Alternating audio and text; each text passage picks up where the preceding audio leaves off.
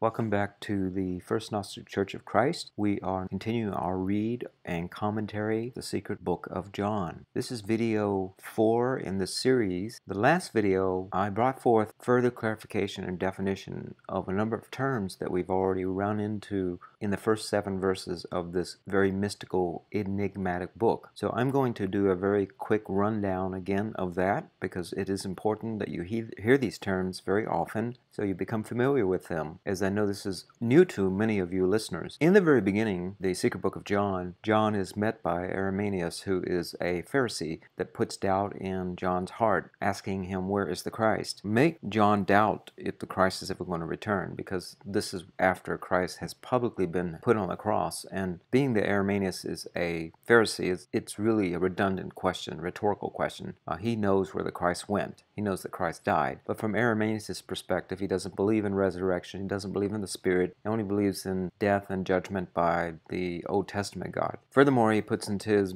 heart the idea that John has betrayed his own people. John then is disheartened and goes to the desert and starts to question himself, and he's left with a lot of questions. Where is the Christ now? What is the aeon? What is Pleroma? What is the afterlife like? When will we go there? Things like this. And while in the desert, Christ visits him and starts to explicate on the history of humanity, the beginning of all things and our origins, essentially. He starts out with the idea of the Father from the beginning, known as the monad. Some within Gnostic teaching or other books called the Bythos, which is the beginning of all things, where the monad resides. And from there, the monad emanates the first thought, also known as Burbello. It is from Burbello that God is able to create a vessel by which he can then bring forth all his thoughts and creations. Burbello asks monad for 3 aspects to thought, which are known as the triple male, which include foreknowledge, pronoia, and protanoia. And these are all terms that, if you're not familiar with, I would suggest you go back and listen to the previous video where I clarify very clearly what each of these words mean. Essentially, just know that foreknowledge is pretty much like intuition. Pronoia is the opposite, paranoia, and the idea that the universe is conspiring in your favor through knowledge and gnosis, rather than paranoia, which is the belief that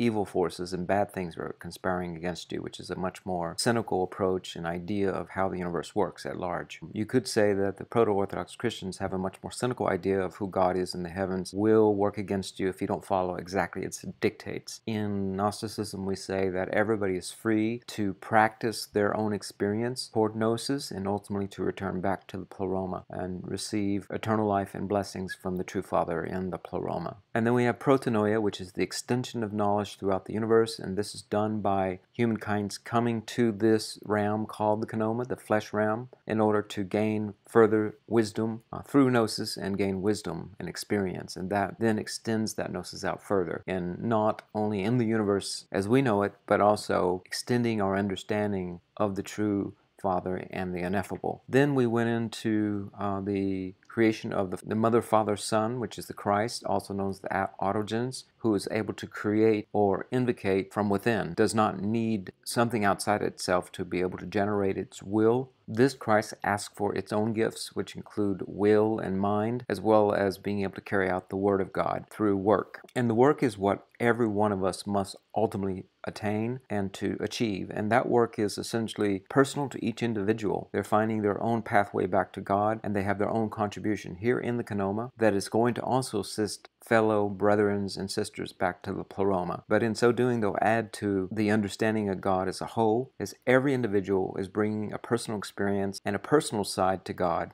that is unique to them, has a unique expression, and a further understanding of God in that unique way that becomes their name and what they're known for in all of time. And each human within this realm is influencing each other in that way. At least those that have gnosis and the understanding of the Pleroma are doing it to bring more light into this realm and understanding, to grow the Christ energy that was brought first to us, the first begotten Son, Christ, to this realm called the Matrix, or the realm of the God or the Demiurge, the demigod known as the Demiurge, known also by the 4 elements of this earth incarnation, known as Jehovah, the 4 letters of the Hebrew sacred name of the 4 elements. And from there, Christ then goes about and has aeons around him, also known as angels, in the Kanoma realm, but in the Pleroma they're known as aeons, which are spans of time, not in a chronological or chronicle type way, but in an experiential way or archetypical way. So we say they are aeons of experience. And those aeons of experience have their own also parallel examples here in the Kanoma, known as astrological ages, such as the age of Pisces, the age of Aquarius, so forth and so on. Christ was the beginning of the age of Pisces, which was the age of grace, and then the age of man, which is the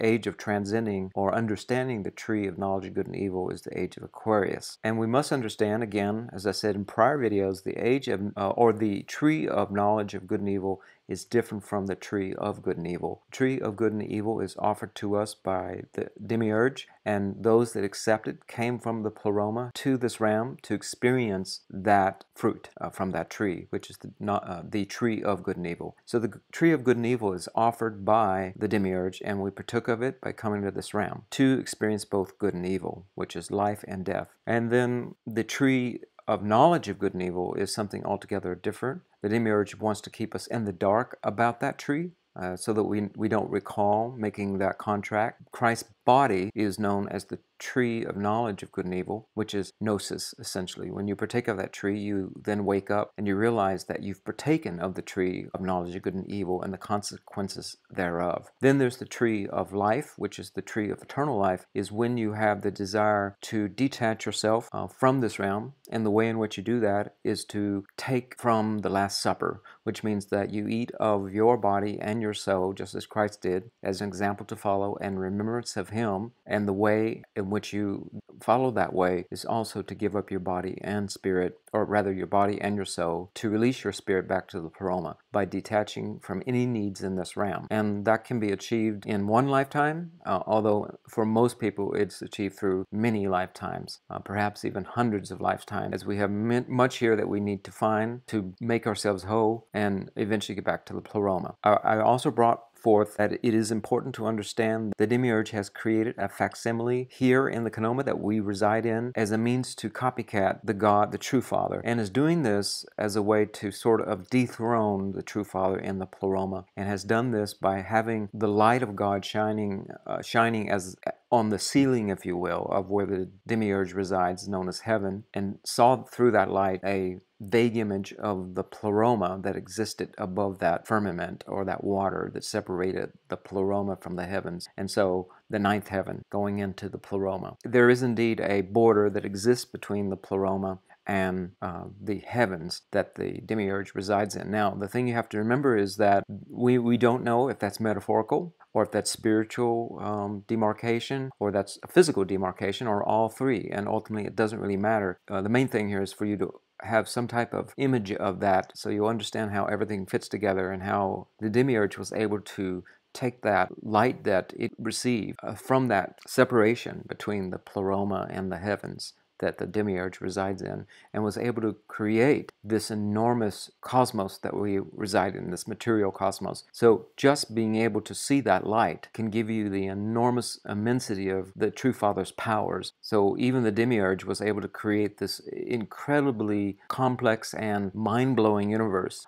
just by being able to experience the light of God. Can you imagine then what the true Father had intended for us from the beginning, which would have superseded anything that we're experiencing here in the cosmos? The reason I bring that forth is to understand that in this realm, the demiurge rules by creating things, forming things, and through astrotheology, or what's called elements, the four elements. So that's why Jehovah appeared as the four elements of the Hebrew God. And then you have in the Pleroma, that true Father does not rule, but is able to give all of its light to all of humanity through emanations and the four lights. So the four lights are parallel to the four elements in the Kanoma, and then the emanation or emanating is parallel to creating or forming in the Kanoma, or the material realm. So that's what you have. And then we're going to now get into the breakdown of those lights, those four lights, which are overseen by 4 aeons. Now, what you have to understand also is in the Pleroma, things are not hierarchical, so they're not vertical. They are, in fact, horizontal, so everybody's equal to one another, and no one is more or less than someone else. There's no lord over someone else or a commander of sorts, but there's merely everyone having a part to play that's essential, like cogs in a watch, for example, and they're all equally important to the end result. In the hierarchical system that exists here in the Kenoma, that's completely not the case. In fact, you are dispensable. There's no real utility to you other than being much like a battery. And we're going to talk about that. The movie Matrix is not off about the purpose of why the demiurge can't just wipe everybody out that doesn't agree with it. We'll get to that as we continue to read into other Gnostic texts, and you'll be able to understand why we've come to understand the purpose behind it, why the demiurge needs us and doesn't just get rid of us just like that. Now, along the way, of course, Barbelo creates the perfect human, and then there are 4 different types of humans in the Pleroma. In the Kenoma, there are 3 types of humans, and that's the triple male, that is the parallel to Barbella, which is the container of God's vessel. So the 3 men also, the 3 triple male, is the container here in this realm that, or the 3 types of humans that bring forth the demiurge's will or intent. But ultimately, all of this is God's intent. Whether the demiurge wants to admit it or not, ultimately it doesn't matter, because it will all go back to the purpose of what God intended from the beginning. And the way in which the Christ or the True Father is able to do this is through the autogenes known as Christ and through the 4 lights. And those 4 lights have also their 3 states. And in the Pleroma, those 3 states are known as the modalities that we get in astrotheology, which include cardinal, fixed, and mutable. In the Kenoma, those 3 states are not, they are lights that emanate from the True Father through the Mother and Christ and through the 4 aeons, which are the four lights, and they are the equivalent to the 4 elements in the Kenoma. But the 3 modalities in the spiritual realm of the Pleroma are the 3 expressions or emanations of those 4 lights. So each of the 4 lights have 3 expressions, and that totals 4 times 3, which equals a total of 12 expressions under or standing by the Christ. Now, those 12 came to along with Christ when he came to walk on this earth as the 12 apostles. Along with that, in the Kenoma, the astral theological model that the demiurge utilizes is the 12 powers, which are the 12 zodiac signs. And he uses the wheel of life in order to capture the spirit beings that we are and to entrap us in the dark forms or the dark light, or not the dark light, but the dark material substance that we live in. And so when Christ talks about man walks in darkness and knows it not, he's not referring to evil, he's referring to a state of being, and that darkness is the absence of the light that is the True Father. That's what he's referring to, that leads to death and suffering. And so this is important to understand, because in the Pleroma, these 3 different states of the light, of the 4 lights, are equivalent to the 12 zodiac signs. And what you have to understand is that there are 4 different states of the human being chronologically in the Pleroma, but not hierarchically, but chronologically, horizontally. So that the first element is the earth element, is the perfect human. That is actually flipped, or the perfect light is the earth light. Now, that's actually flipped in the Kenoma, where Malkuth is the lowest expression, Kabbalistic tree, in the Kenoma, is known as the rudimentary, dense, and substance, known as the earth, or Malkuth. The human man, or the earth man, is known as the beast man, or the lowest man. And then he goes up from there to the water man, and then the fire man and air man. So this is how this works in the Kenoma. It's flipped 180, and it's on a hierarchical system. So it's not only flipped, but it's also changed 180 on its pole from being horizontal to vertical, north to south pole. So this is what the demiurge has done. It's completely twisted everything around. So that's why you have the reverse pinnacle. The pinnacle is not just the pinnacle within the circle that's been twisted, but also the circle itself has been twisted. The other thing to understand is we talked about Satan and the planet Saturn and Sabbath, and they all interrelate with Satan, those that worship the Sabbath, and Satan, so forth and so on. Saturn god, which is the demiurge or Jehovah god. Reason I bring this forth is because this is the planet that rules Capricorn, which is the zodiac sign that is about realism, the taskmaster in law and judgment, brought forth through the Jewish people or the Judean people. We get the word judicial, judge, things like this. And Levitical, we get the word law from. So these are things that you have to remember so that you understand how things are set up in this realm, the Kenoma. So Christ came to bring forth the understanding that the God of the Old Testament was in fact Satan, was the divider or the adversary, was the one that was doing this as a taskmaster. So that's why it's also known as the God of the air and fire. Let's pick up from there. Hopefully I didn't confuse it too much, but I wanted you to understand before we go any further that these 12 zodiac signs and astrotheology are not in some way more or less than the other, just because, for example, if you have an earth sign in the astrotheology, even though it's known as the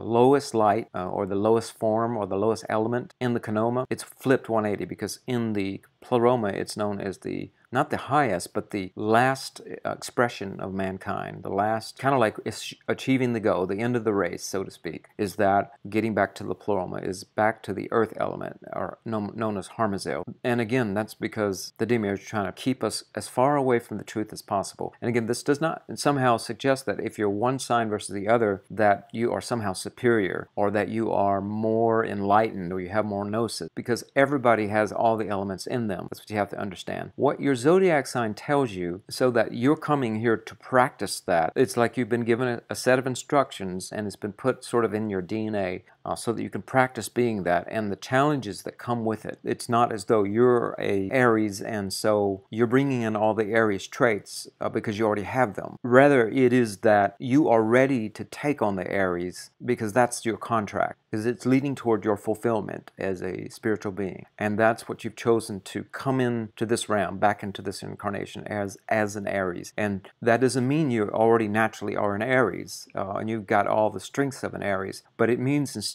that you have the gnosis, you have the understanding, but you don't have the wisdom. You've been taught about Aries by the higher mind, and you've been given that gift, but you've got to now practice it as an Aries on this plane. And it's going to be up to you to determine if you can make something good of it or bad of it.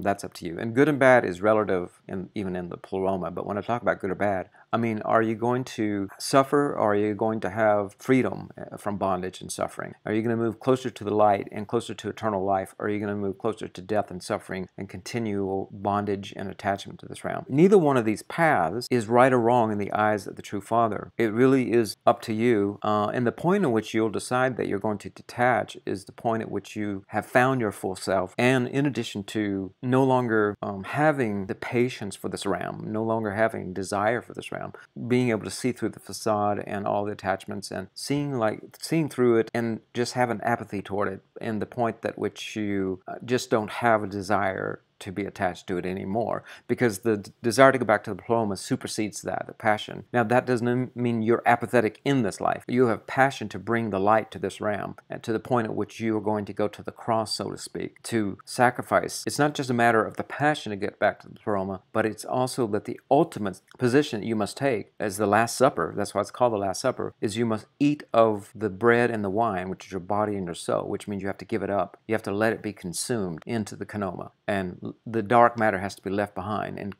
consumed, and then the light has to go back to the Pleroma. That's the understanding of the Last Supper here on the First Gnostic Church of Christ. This material is extremely dense, and I will have to repeat it to you many, many times, and that's why each video may be a good 10-15 minute introduction, rehearsing everything that we've already gone over prior. It's important for you to understand these basic fundamental terms and concepts and ideas and metaphors and allegories, so forth and so on, because these are building blocks to the culmination of how this book is woven together. So now let's pick up from verse 8, and I always remind you that you're always welcome to ask questions if you need further clarification. Verse 8, it says, "For from the light, which is the Christ," and that's the thing you have to remember, is that there are 4 lights, but they are part of the Christ. And Christ is an archetype again. It's not a being. The aeon known as Christ, the being itself, is the Son of God. Now, it doesn't really have a name. It has a intention or a name as in its character, not in that it's like here in this realm, your name is Joe, or you work at Whole Foods or whatever. It's not like that. It's not what you do, but it's your character, it's your being, the essence of your intention that shines forth. That's the Christ. That's the light. And it's made up of 4 other lights that stand before it. And those 4 lights are separate in themselves because they have their own wills and purpose. And they're doing their own individual work through those 4 lights. For from the light, which is the Christ, and indestructibility. Again, indestructibility is one of the characteristics of the monad, or the ineffable, if you recall. And through Barbella, through the gift of the Spirit, he gazed out so as to cause the 4 lights from the divine origins to stand before him. And the 3 are will, thought, and life. Now, these are the 3 states that I talked about, or the 3 modalities that are parallel in the Kanoma. In the Pleroma, they're known as will, thought, and life. But in the Kanoma, in the astrotheological model by which the demiurge works through, will is the fixed modality. Thought is the mutable modality. And life is the cardinal modality. Cardinal is the initiator, so life initiates everything. Will is fixed. It has something it wants to accomplish, so it's focused, and it's not going to change or alter from that will if it's going to do its work and keep its word. And thought is always challenging and wanting to extend and protend and also to promote itself. So it's always going out to want to seek out more and more knowledge through knowledge and gnosis and wisdom, and those are the 3 that are under thought. It wants to experience those 3, so it's constantly going out there to find them. And so it's mutable. And so then, and the 4 powers are understanding, grace, perception, and prudence. Now, it is grace which dwells in the light aeon Armazil. Grace is the equivalent to the earth element in the Kanoma, or the matrix realm. Now, again, these may differ from different Gnostic teachers, so that's what you have to understand. But I'm going to give you my own understanding of these texts, and there's no need to be too hung up on if it's this or that. More importantly, it's getting to know yourself through your own lens, because some degree of how you understand and perceive things is your truth. Even though there is an objective truth, we also each have our subjective truth, and they combine each other together to form your understanding of truth. And there is both an objective truth, but there's also a subjective truth, which I call the influential truth, because that is going to influence your reality field, and it's just going to be the way it is. It's not the only way, but it's an amalgamation of how you see things and also the way things are. But anyway, this is the earth element, also known as grace. Now, when you see a word like grace, you're going to understand that it's most likely the fixed sign. There's a lot of reasons why I support that idea, and you're going to see that not only in Gnostic texts, but you're going to see that in canonical texts as to why the fixed signs are usually the ones leading the way in the elements. And because that is at its pinnacle. Think of the sine wave. The highest point would be the fixed sign, or the lowest point. So those are the peaks or the nadars of that wave. That's what it is most known for. It's reached its highest expression. So that's why it's the fixed sign, the primary light among those 3 types. And so will, thought, and grace. So you could say that grace is equivalent to one of the wills, or one of the 3 types. And I would say it's probably will, because as I said, grace is mentioned again under Armazil. Who is the first angel? Also an angel or aeon. 3 other aeons are with this aeon. And see, this is what I'm saying. Grace, truth, form. In addition to Armazil, who's the first angel, and 3 other aeons are with this aeon, grace, truth, and form. So Armazil is a light of Christ. He's not one of those 3 aeons, grace, truth, and form, but he represents the element of earth. And under that angel is those 3 zodiac signs. And grace would represent Taurus, and Taurus is ruled by the planet of Venus, or its planet is Venus, which is a planet of grace. And truth would be Capricorn, as it's ruled by Saturn, and Saturn is the planet always seeking for you to be a truth teller and to be real to yourself. And then form, which is Virgo, as Virgo is ruled by Mercury, and Mercury is shape shifting. So this is form, and forms can take many shapes, right? So that's the first light. The second light is Ariel, is the one who was established over the second aeon. astrotheological equivalent to that would be water. And 3 other aeons are with him. And we talked about all of these also about what element they represent, and but also what's their name. And in this case, this one's perception. This angel is called perception, or is over the element of water. And so the 3 along with that include pronoia, perception, and memory. Those angels, they also sometimes call them conceptualization, perception, and memory. So also sometimes called epinoia. And so conceptualization, also known as pronoia, the promotion of knowledge, which is concepts that we are able to promote knowledge through, is Pisces, the equivalent to Pisces. Pisces are the ones that are out to discover concepts and ideas that are bigger than the current reality field. The next one is perception, which is Scorpio, which is the investigator, is making sense of what it perceives and is very perceptive. And then Cancer, which is ruled by the moon, is known as the memory bank, or which is the sign of the mother or the soul bank, which is memory. And the third light is Devi Tai, the one who was established over the third aeon. And the equivalent here is the angel of the fire element in the astrotheological model in the Kanoma, who manifest as the 3 other aeons with him, which are understanding, love, and lightness. And sometimes that's called understanding, love, and idea. And the first one, understanding, is Sagittarius. Sagittarius is the philosopher. It's ruled by the planet of Jupiter, which is also a planet of understanding. And it's constantly seeking to understand the universe through philosophy, through adventures and experience. Love, which is Leo. And Leo is challenged through ego to be able to give its light rather than be stingy with its light and need drama and attention. And it's ruled by the planet, or known as the sun. It's also called a planet in astrotheology, but that's the giving sun, which is always giving its light, love. And then lightness is Aries, also known as idea. Aries is constantly going out to try to find or bring forth an idea image that it has in its mind. So Athena is also considered to be one of the goddesses or gods that are with Aries, and she's the god of the mind, or the god of law through the mind. And so it's constantly focused on a idea that it has, and it's sparked by that idea and the lightness of that idea. So it's the one that's constantly probably going to be intrigued by colorful lights and things like that, and may be really excited at first and maybe peter out later. That's ideas. And then the fourth one, which is the element of air, is a Lilith, and she's the aeon of consideration and wisdom, the angel of the air elemental. And here it says that, and the fourth aeon was established over the fourth light, a Lilith, and the 3 aeons with him are,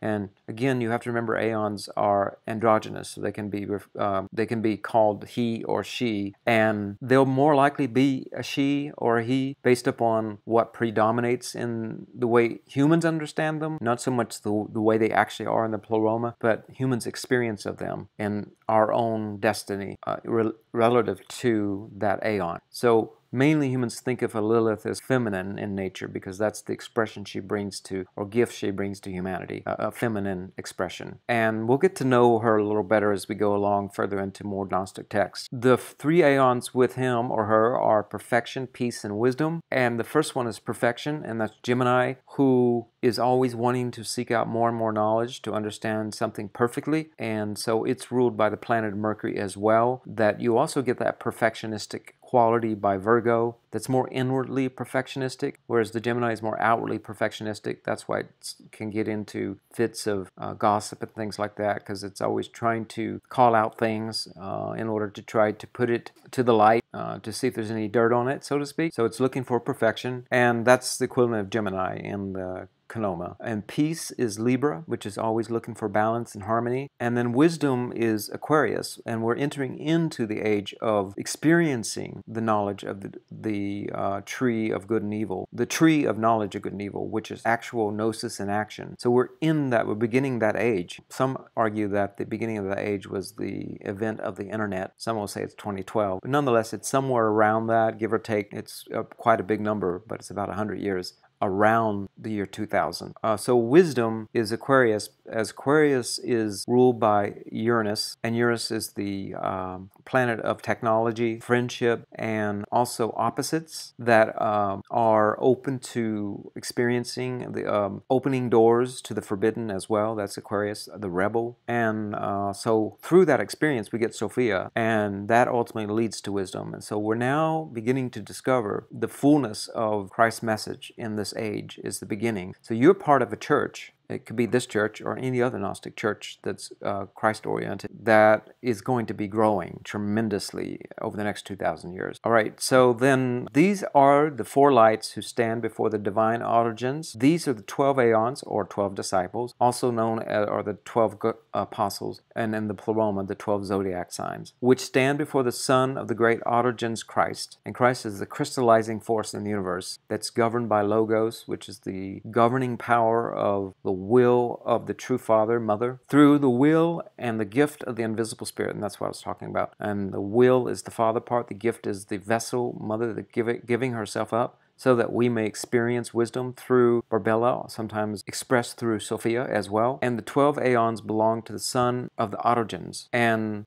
who is that Son of the autogens? The Son of the autogens is every one of us. So those aeons belong to us. They are each one of us, as well as in the Pleroma, our higher selves. But these aeons also are another expression onto themselves. So remember what I said in a previous video, that in this realm we think of ourselves as very separate, but we don't realize that we're all working in unison, together in consort to create a society and even a planet or a species known as the human race. Each one of us, whatever we do, have an additive effect as a collective that results in an outcome as a human species. And that has a more resounding impact on the way we're perceived than by, say, an alien coming down, than what each one of us do on an individual basis. So that's the way you have to think of the Pleroma. The Pleroma, each one of the aeons can be anywhere and shapeshift into anything. Each one of the aeons based upon what they express. For example, perfection can be anywhere, peace can be anywhere, wisdom can be found anywhere. And where those concepts and ideas exist, or those archetypes exist, then there they are. So that's what you have to understand. They're actual entities with their own consciousness, and they have their own expression. And when you bring forth a new introduction into the Gnoma of a concept or idea that did not previously exist, then you too can become an aeon. But that's an incredible task. That's even beyond, go back to the Pleroma. Christ was the first to achieve that, to be the Son, the first begotten Son, that was also the perfect human. So he was the first perfect human, and then he came to this realm and then went back. And the other thing you have to remember is that in the Gnoma, it's not the same as in the Pleroma. In the Gnoma, when we talk about time, we think of it as this happens first, then B happens, then C happens. It's not the way it happens in the Pleroma. It's not confined by time and space. The way it happens is all these experiences happen at the same time, and they express themselves through the Gnoma chronologically, but in the Pleroma, they are existing all the time in different amalgamations. Think about like if you have a big bucket of water and you're pouring different colors of Kool-Aid in it, and you're mixing it up. Well, those different colors are floating around all over the place, but say it's an internal size bucket, so you're never going to be able to completely mix all of these together, but they are forming a total picture. If you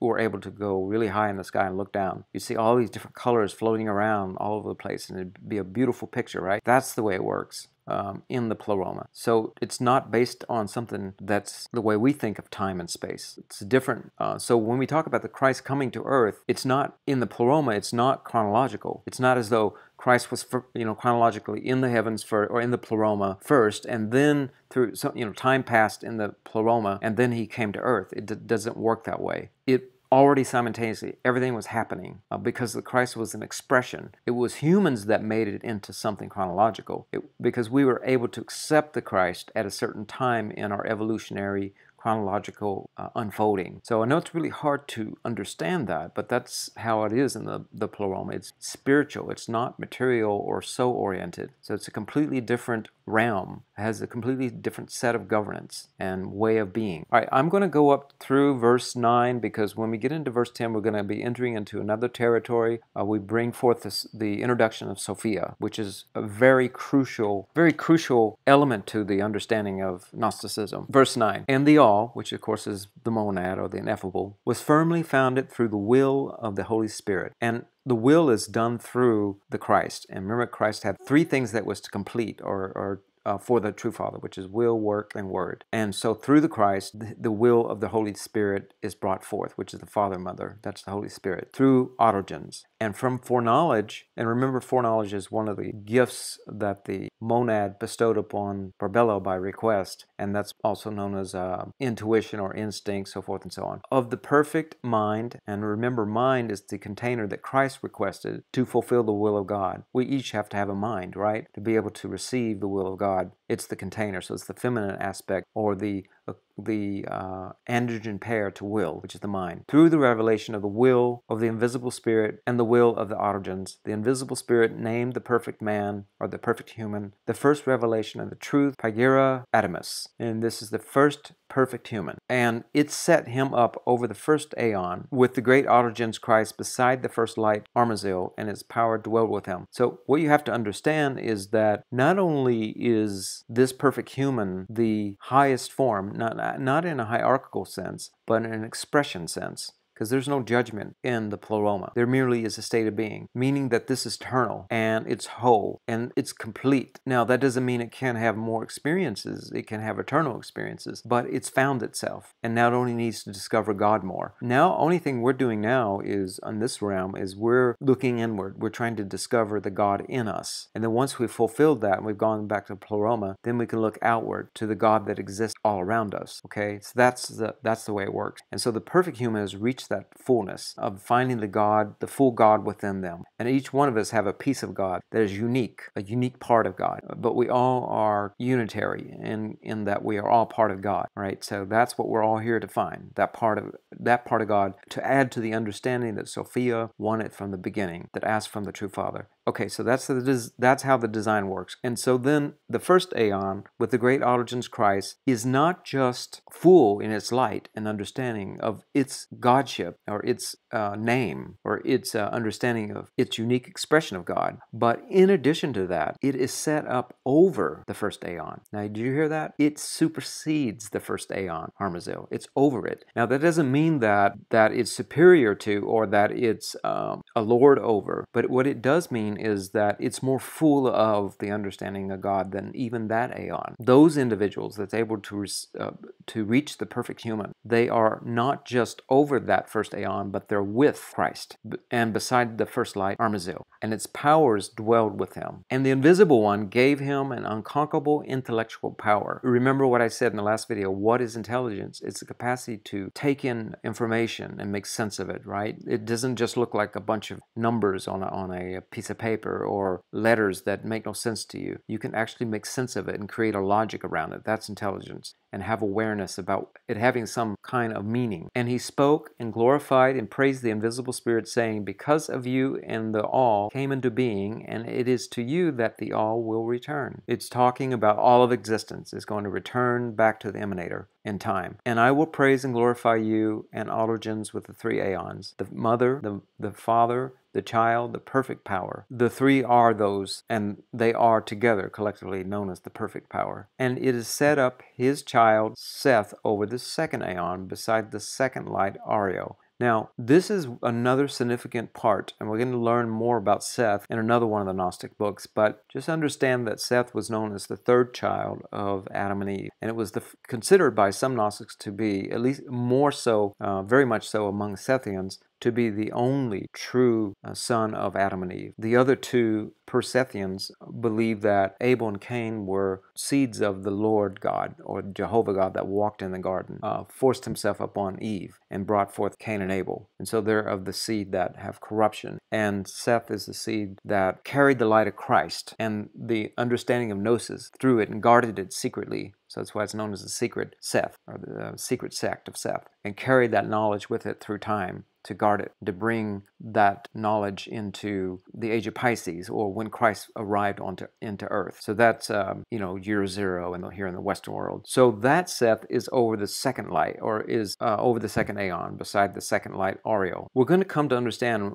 how each one of these are significant. But the other thing I wanted to remind you of, remember that the first one is equivalent to the astrological model to earth element, and the second one here is equivalent to the water element, and this all will become significant as well. This is the ones that have gone through the water or the baptism or the rebirth, the Seth. And then over the third light, aeons were set up the seed of Seth, and in the third aeon were set up the seed of Seth. And so these are the children of Seth over the third light. But seed is not as in a flesh sense, it's in a spiritual sense. This is when Christ came and he said that he gave the parable of the sower and the seed. And he also talked about that the Jewish people and the Hebrews, or the Gentiles, and the Jewish were grafted together, and they were no longer Jew or Gentile. And is rather that you have gnosis and you follow the Christ, that you become as either a Jew or Gentile, or you become a Christ, or you become a follower of Christ. So this is the seed of Seth, those that took on the light that Seth brought into the New Age after the Old Testament. So all those after the Old Testament into the New Testament and forward, even into today, can be a seed of Seth. So you don't have to be a Hebrew, you don't have to be Jew to be a seed of Seth. Christ broke down those walls between races and sects and all those things that separate people. The seed of Seth was over the third light. And then there's Devatai, which is the third light. And the holy souls were set up, and these are known as the holy souls. And notice they're not spirits, but rather they're souls, because this is the bridgeway back to the Pleroma. The first one is the flesh, which is also known as the hylek, or the material person that has no understanding or interest in the spiritual realm, or does not understand gnosis. Then there's those that have some understanding of the spiritual realm and maybe even possibly gnosis, but are not on the walk, and that's the holy souls. They're on the bridge. They may be at the beginning of the bridge, or they're beginning their walk across the bridge. Then you have, of course, like we talked about earlier, which is under Ariel, which is Seth himself, which carry the light, which means they're doing the work to become a Christo or Christino. And that's when they finally do arrive, they become a whole human being, or a full or holy human being, and they enter into the area of Armazil, which is the perfect human. And that's when they go back to the Pleroma. And then getting back here, it says, in the fourth aeon were set up the souls of those who were ignorant. And so this is those that remain ignorant or just completely ignore anything spiritual. And they attach themselves to this realm and meaning to this realm, and they believe this is all there is, or they believe in some other story about how there's death and there's a judgment, and you'll go to heaven or hell or something like that. Now, these are people that just remain in ignorance about gnosis and their understanding of fullness. Okay, so they're not able to really ever understand themselves, and they'll never really fully understand the God in them, so they remain in ignorance. So in the fourth aeon were set up the souls of those who were ignorant of the fullness and did not repent immediately, but they persisted a while. Now, what does it mean by that? Again, I want to remind you, because you've been taught through millennia that repentance refers to feeling wretched and sorrowful and horrible, when nowhere in the Gnostic text nor in the canonical text says anything about feeling remorseful or shameful or guilty or feeling like you're a wretch because you did all these horrible things. Nothing like that. Repentance, again, goes back to the word from which we get the word penny. It means that you're paying the price, that you come to accept the price of what it means to go back to the Pleroma, which is you're going to have to give up your attachments to this realm. And so you know you're going to have to pay that back, which means you took on something that was never rightfully yours, and nor should you want it to be rightfully yours ultimately. The only thing that it was rightfully yours is what you always had within you, but you couldn't accept it because it was so grand and great that the true Father loved you from the beginning. But through Sophia, you believed that you had to go through this process of suffering just to accept how much the true Father loved you. It was so overwhelming that you were even given the gift of life from the beginning that you shunned yourself away from it. You couldn't take it in. So you had to come here to prove to yourself that you were worthy to receive it. That's what repentance is. So when you're finally able to accept that you are worthy to receive it, then you'll be able to get it. You'll be able to buy it back, that light. So you never really own the darkness. The only thing the darkness does is an illusion to tell yourself you're worthy, when in fact you never needed to do that anyway. You always were worthy. So that's what repentance, that's why you're returning back to that. So it's called repentance. So these are the ones that don't repent immediately, meaning that everybody's going to eventually, right? They just don't do it immediately, because it says, but they persisted. It doesn't say they persisted and that's it with a period, but it says, but they persisted a while, period, which means that they're not going to be there forever. They're going to finally get it. It's going to click in like train tracks,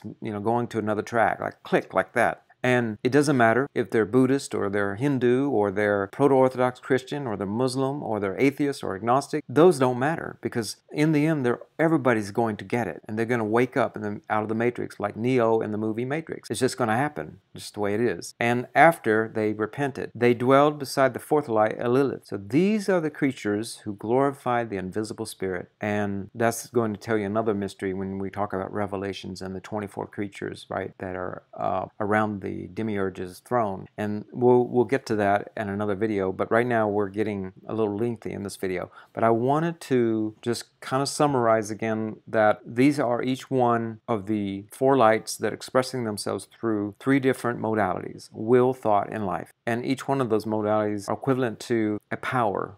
There's 12 powers, which are also the 12 zodiac signs in this realm. This is how we're experiencing these aeons right now in this realm. We're experiencing it through the astral theology. And each one of these attributes are gifts that we have. Some of us have strengths. Our greatest strength is also our potential greatest weakness in this realm. For example, each one of the zodiac signs have their strengths. For example, when I had said grace is Taurus, Tauruses are more likely to be gracious people. But grace can also be their undermining if they're not careful, where they're too graceful, and people will take advantage of them and overcome them. But one way to fight that is they have a resilience and capacity to be fixed in going where they want to go. And if they use that, then people won't take advantage of their gracefulness, so forth and so on. And each one of the signs are like that, is what I'm saying. So your strength or your gift can also be your weakness, but you want to use it to good effect. And your goal here is to learn how to maximize that incarnation, that you have made a contract to come back to this realm, because you're wanting to further understand your unique expression of God, which is called your name in the Pleroma, how you're recognized. And when you finally recognize that, then everybody in the Pleroma, all the aeons, the Christ, the Mother, Father will rejoice, because they will see your face light up and they'll recognize you too. Not because they didn't recognize you from the beginning, or always will and always have and always will, but because they will recognize that you recognized it, and they'll rejoice and welcome you back. And that's how it works. So we're going to go further in the next video,